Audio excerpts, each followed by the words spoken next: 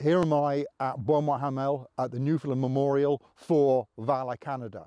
And today's story is about a day that stands out from all others in the Great War. The 1st of July 1916, the first day of the Battle of the Somme. And where I am now actually is just behind me. There is the British front line as it existed that morning. Let's just describe what's going on. Effectively, 86th Brigade is in the front line, and behind where you are is waiting to attack 88th Brigade, consisting in this area of the 1st Battalion of the Newfoundland Regiments, and over there we actually have the 1st Battalion, the Essex Regiments. The plan is very, very simple. 8:20, just over there, about half a mile away, the mine under Hawthorne Redoubt will be blown, all being well, destroying the German trenches, and 119th German Reserve Regiment will have a shock. What actually happens is the mine goes off, and it's really a 10-minute warning as to what's going to happen next. And then at 7:30, the barrage begins moving forward and the attack begins. The whistles are blown and King's Own Scottish Borderers move off, and the Border Regiment in the first wave, heading for the German trenches, which in this area are slightly lower than the British front line.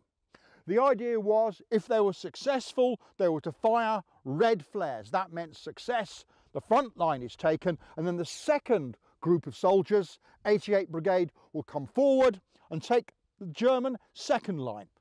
Very simple process. There's a problem. That morning, the Germans were going to use red flares to indicate we're under attack, artillery open fire. So 7:30, artillery reaches a crescendo, starts moving forward, our soldiers attack, red flares go up. This is seen, at least back here, as success. We've taken the German front line. It's all going really well.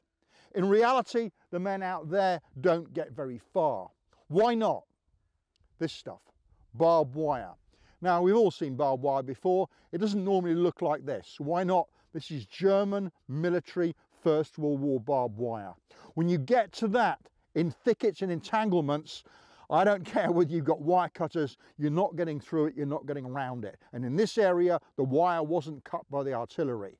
Those men out there do not reach the German front line. Instead, they're held up.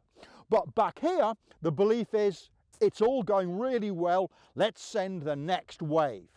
At about 8:45, the order is given for 2 battalions to advance. In this area, the Newfoundland Regiment, over there, the Essex Regiments. As the Essex men move off, they come under fire from Germans in Thiepval village. So what they do is they stick in the communication trenches, even though they're quite congested. In this area, Lieutenant Colonel Hadlow, commanding the Newfoundland Regiment, says what matters is speed. If the trenches are blocked, we're going to move forward in the open. And this is where it all goes wrong. Because at a roughly 9:15, there is only one unit moving in the open, and that is the Newfoundland Regiments. Everybody else is either in the trenches or in shell holes or is dead and wounded out there in no man's land.